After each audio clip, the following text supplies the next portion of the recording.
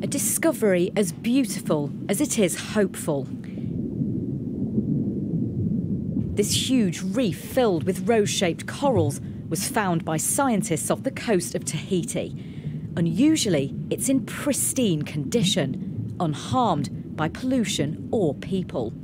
Well, it's exciting because it's a healthy reef, and if you look at the stories, it's quite going the opposite. We have lost about half of our coral reefs in the last 70 years, and it's really the stuff that makes you dream and makes you really understand the beauty and the treasure of the marine environment and the ocean.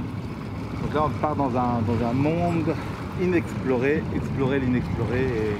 The reef was discovered by a team of UNESCO scientists using state-of-the-art diving equipment that allowed them to stay deeper for longer periods. L'objectif, c'est vraiment de retourner sur le champ de rose et on va à un autre endroit. On va à un autre endroit où moi j'ai été plongée.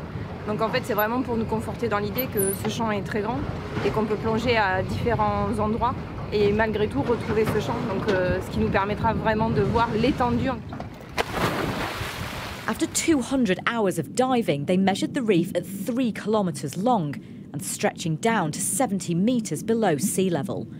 That makes it one of the world's largest at this depth and raises the prospect of more reefs waiting to be found. More dives are planned in the coming months to study the reef and the marine life that has made it their home. But its discovery shows how little we still know about our underwater world.